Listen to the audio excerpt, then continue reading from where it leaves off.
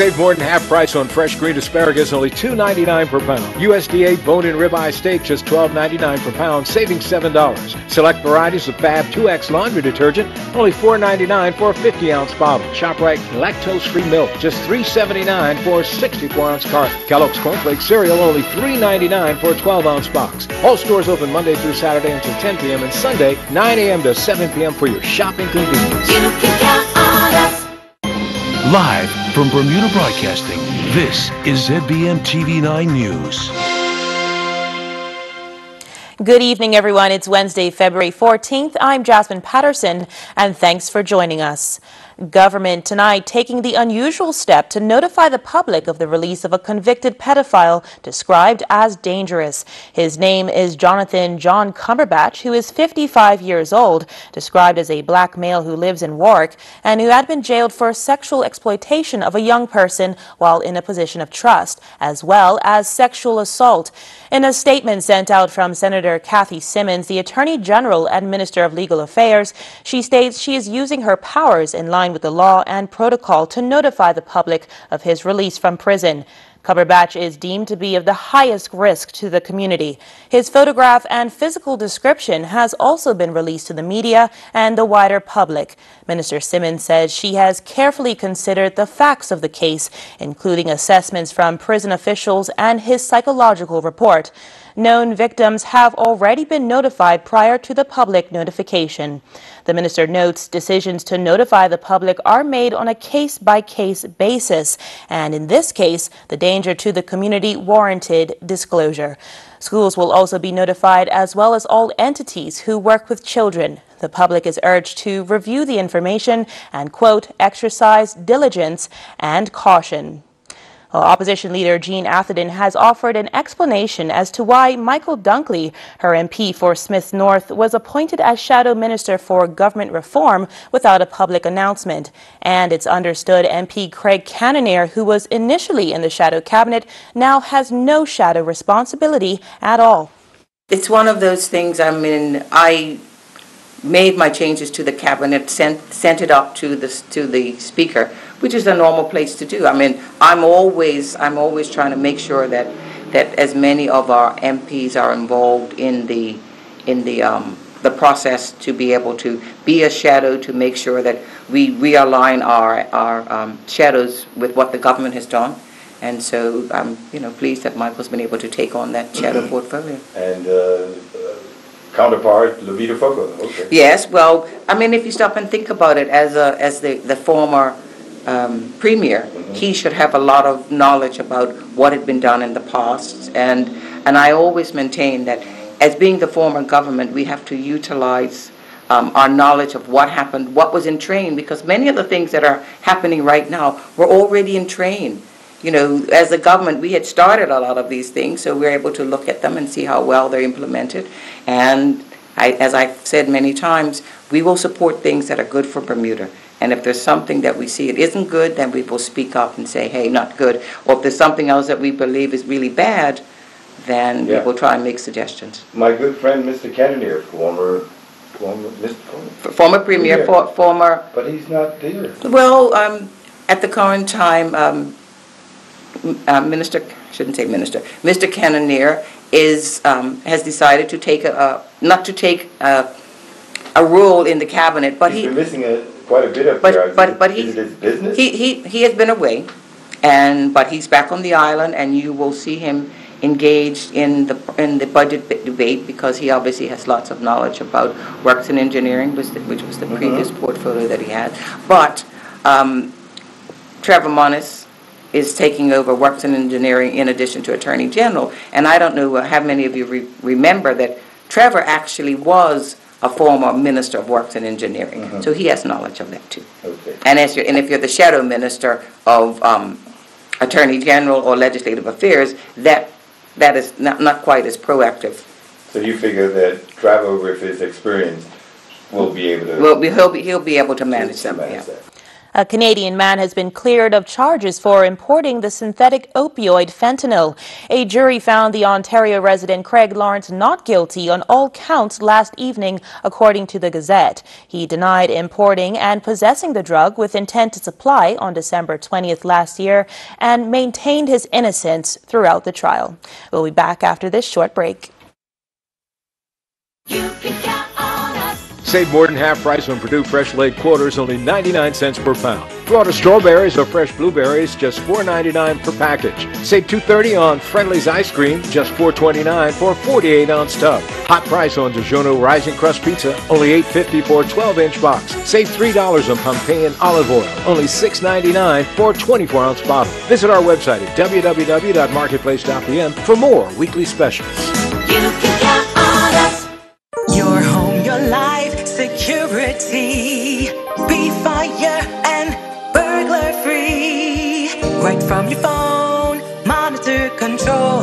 Lock safes, doors, gates, business, family safe. You're on the go, and that's okay. BSG with you every Bermuda Security Group, your security, life safety, and monitoring experts. We're with you every step of the way. Bermuda Security Group, BSG.BM. Welcome back.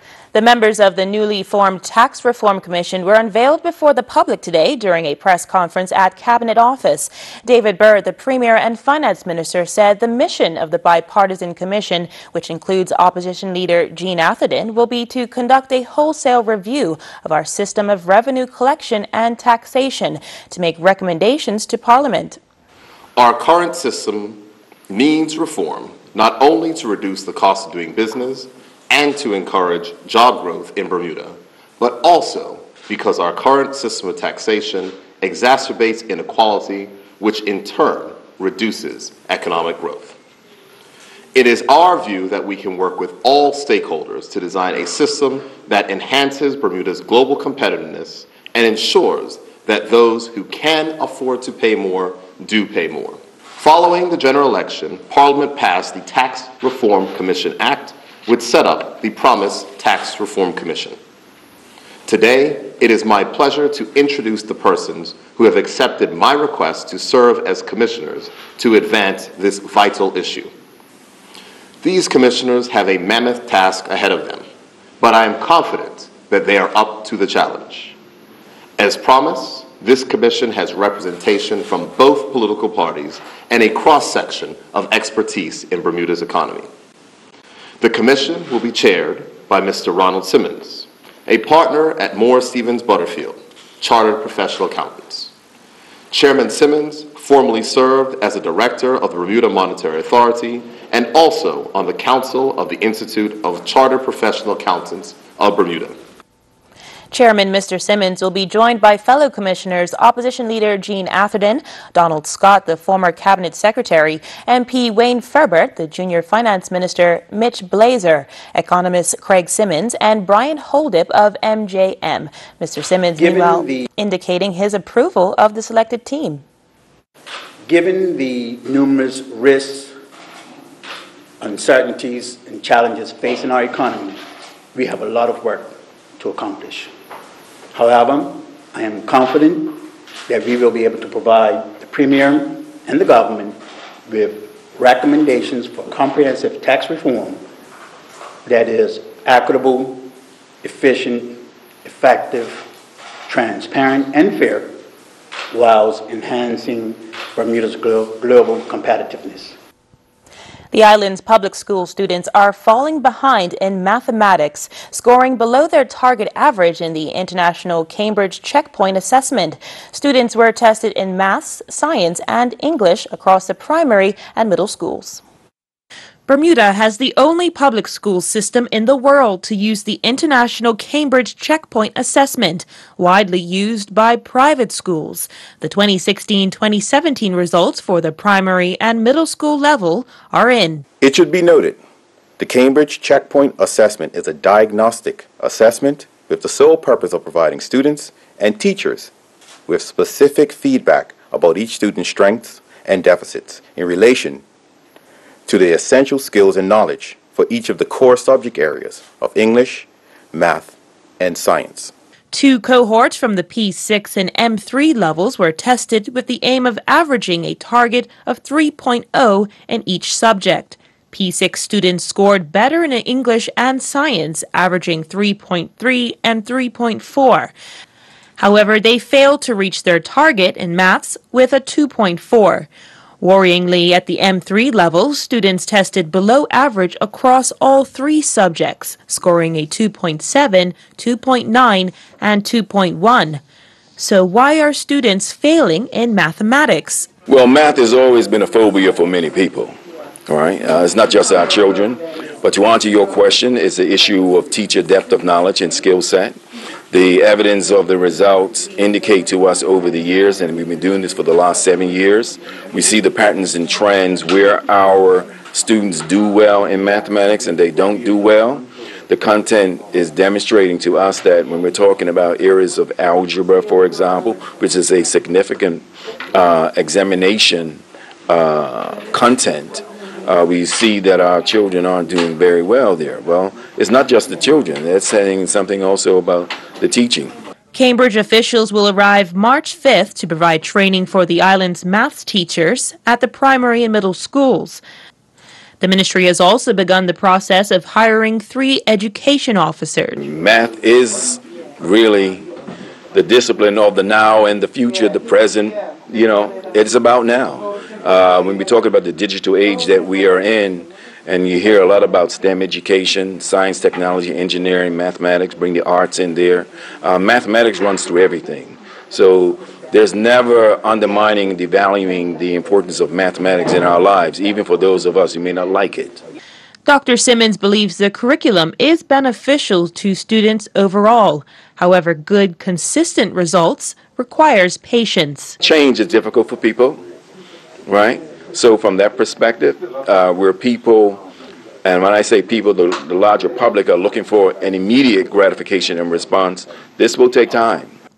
Out of the senior school students who sat their IGCSE exams, 97% passed English, 92% science, and 72% passed mathematics, earning between an A star and G. A full parent-friendly report is available now on the ministry's website at moed.bm. The senior training officer of the new group of 13 firefighters, Troy Ferbert, is keen on molding the newbies. Mike Sharp reports on part 2 of the new recruits at the Fire and Rescue Service. Divisional Officer Ferbert says they are the best of the best from 165 applicants, and the training master has the latest on those that will be saving our lives in Bermuda. We're really ecstatic for having this group of individuals. They range from ages 20 to 43. They exemplified themselves during the recruitment process, which was very grueling. They do have a ways to go, and we're looking forward to having them join the operational proper when they finish their course in August. There are not many jobs on the island that you are required to lay your life on the line every day. So we asked the new firefighters, how do they feel about risking their life to save someone else? I've always had a drive in me to want to help people, and to me, all life is precious.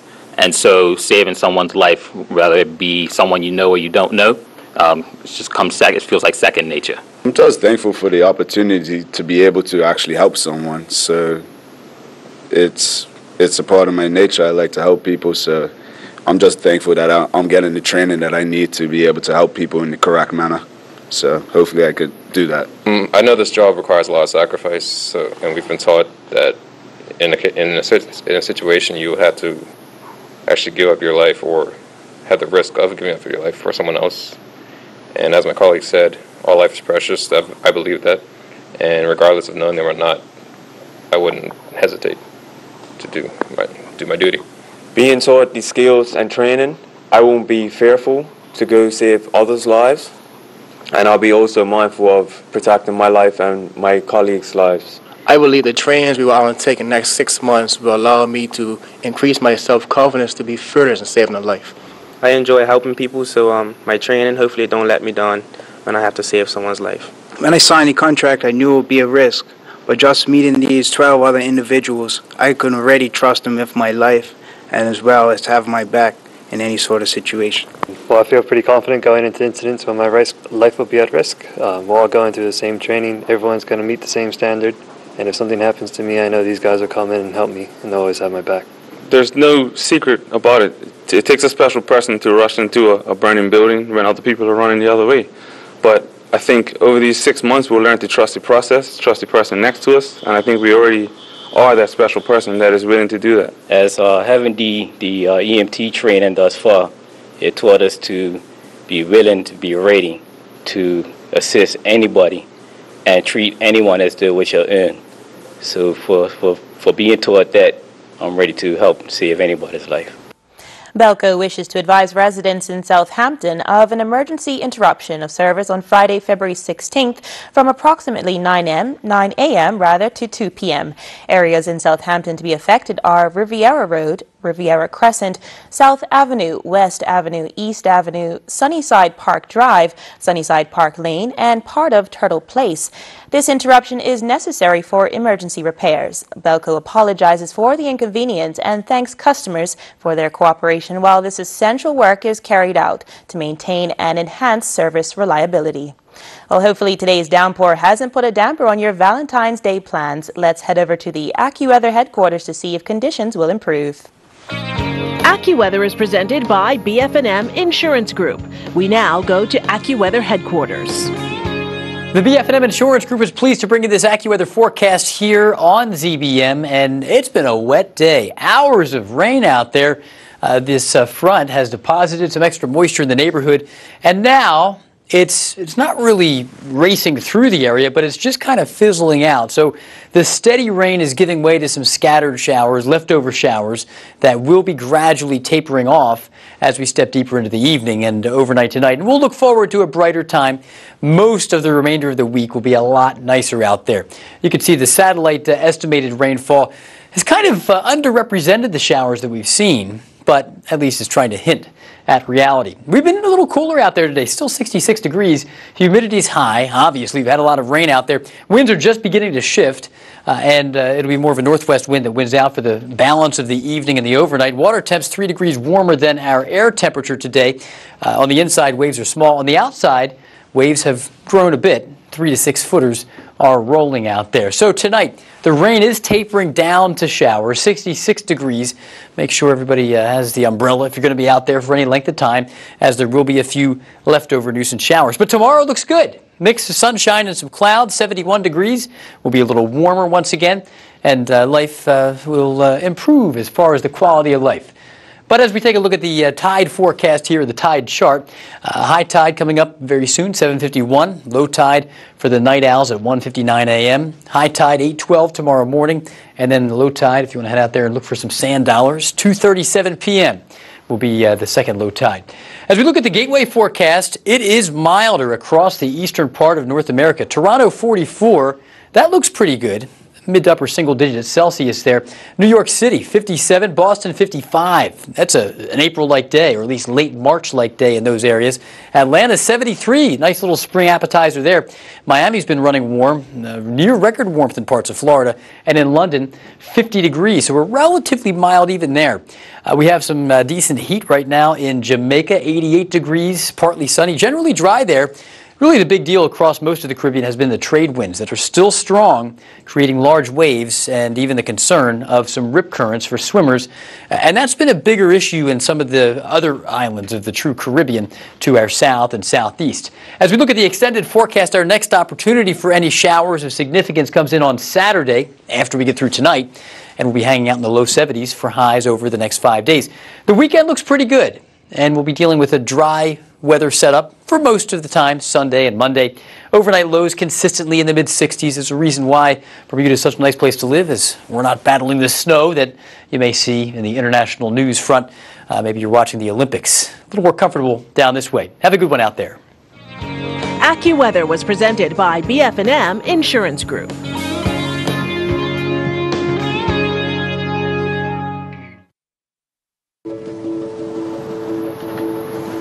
The whole concept came from the collaboration with BF&M and the America's Cup. The Endeavour program is the legacy of the 35th America's Cup that was here in Bermuda in June. And we've continued the charity now operating in Bermuda. And going forward, we thought, what a great opportunity for children on the autism spectrum. And hence we actually developed the No Limits program. They really do benefit from this kind of outdoor experience, this environment. You know, just yesterday going off the east end of Bermuda, I mean, they wouldn't have done that. Not many children in Bermuda have done that. And just them learning to take control of a large bit of transportation that they're doing at that age, and they may never get that opportunity. That's where you see the biggest progress is whether they were looking at their hand steering, you know, now they're looking forwards and actually looking where they're going because they've realized, oh, I know where my hand is. I can do this without looking at my hand. We are so grateful for the Endeavour program and what it has done for the students on the autism spectrum.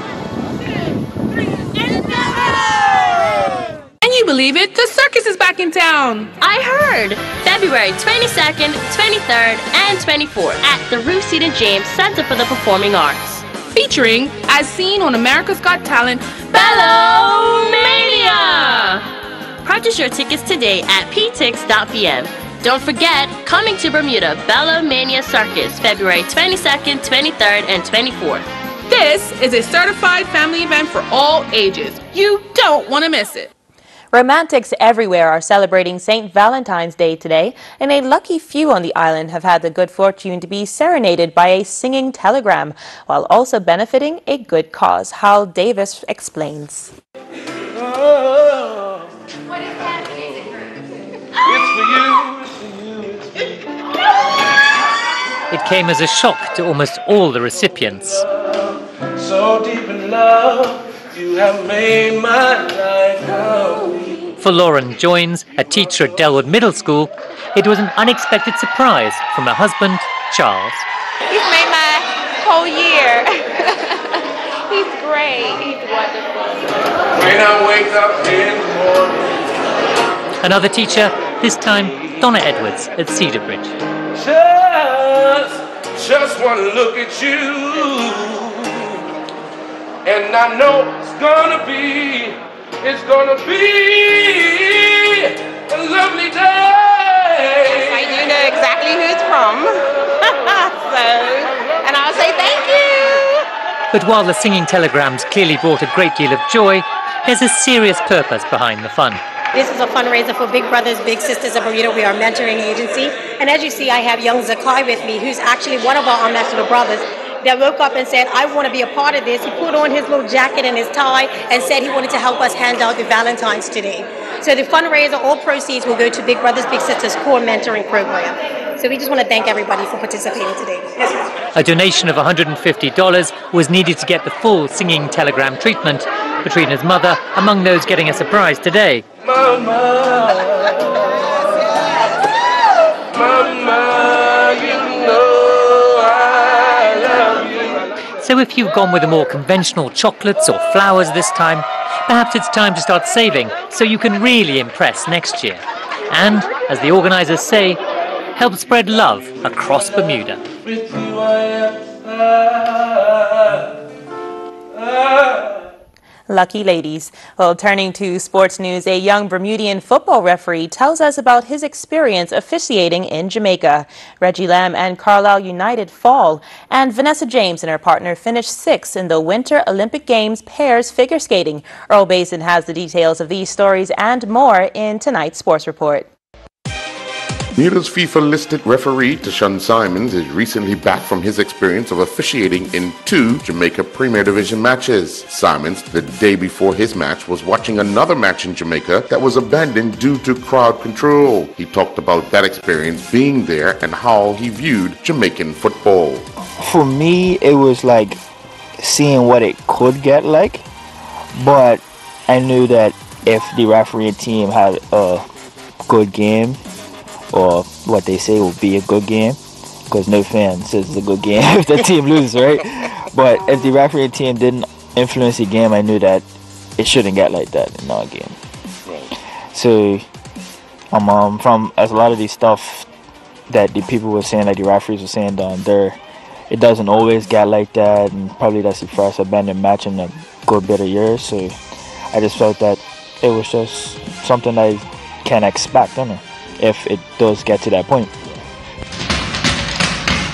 John Stead scored twice to help Notts County get their promotion push back on track as his double downed Reggie Lamb and his Carlisle United teammates 2-1 at Meadow Lane last evening. After participating in the team competition, Morgan Cypress and Vanessa James went to the center ring for their short program as the Winter Olympic Games continued in Pyeongchang, and they have kept their medal dream alive, finishing 6th with a score of 75-34. 8-time world champion Flora Duffy is to headline Abu Dhabi's elite women's field come March 2nd. 9 of the top 10 women in triathlon will lead the pack of 50 women from 20 countries as the ITU World Triathlon Series gets underway. The world-class field is set to tackle a 750-meter swim, a 20K bike, and a 5K run course. The women's field is crowded with world champions, Olympians, title holders, and contenders. It includes Bermuda's Flora Duffy, the ITU World Triathlon Series champion, New Zealand's Andrea Hewitt, who is the Abu Dhabi defending champion, Austria's Sarah Villick, who earned a podium finish in Abu Dhabi last year, world number 2, Australia's Alicia Gentile, world number 3, and USA Olympian Katie Zephyrus, and Olympic medalist Great Britain's Vicky Holland. After a stunning 2017 that saw Duffy notch up 4 gold medal performances on the World Triathlon Series circuit and the World Champion title, the Bermudian superstar is looking to make her debut, an iconic one, in Abu Dhabi. Gillian Teixeira began competing in the D. Pelberg International Horse Jumping event in the Netherlands. On day 1, Teixeira competed in only one class, but on 2 horses. Competing in the 1.25 meter in 2 phases class, Teixeira and Chakova finished 5th. The pair clocked a clear first phase time of 31.82. They would then clock a second phase clear time of 27.40. Teixeira and Amarula finished 68th. They would clock a clear first phase time of 30.83, but they would have 4 penalty full points in the second phase, going with a time of 28.63.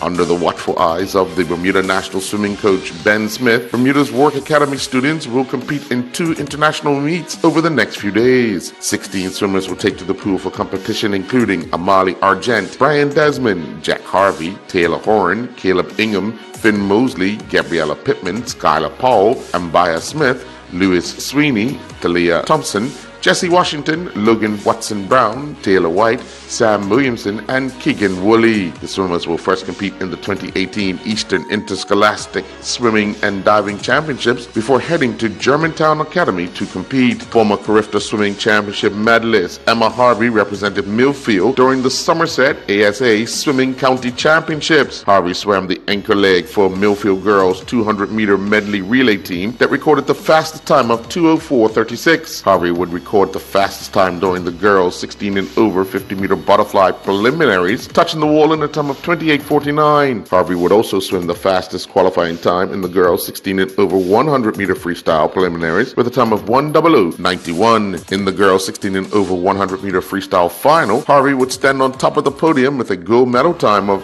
59.39. She would then swim the second leg for the Millfield mixed 15 and over 200-meter freestyle relay team that will clock a winning time of 1:43.56. Sears is Bermuda's largest home appliance store with over 200 appliances in our showroom. We have refrigerators and freezers, gas ovens and electric ranges, washers and dryers. Sears has a wide selection of craftsman's tools and accessories. Beautify your home with our lawn and garden tools. We have everything you need for outdoor entertaining. Located at 41 Victoria Street, Sears is open Monday through Saturday from 9 a.m. to 7 p.m. Sears, reliable delivery, quality service, and everyday low prices. Step into the next generation of sinks, faucets, tubs, and more with the bold look of Kohler. Choose from a range of whole room solutions or let an individual piece be your guide for a feel-good, look-good quality. Pure inspiration at your fingertips. Kohler's Next Generation Showroom at BAC. And that's our broadcast for this evening. I'm Jasmine Patterson. Thanks for watching. Good night. Jasmine Patterson's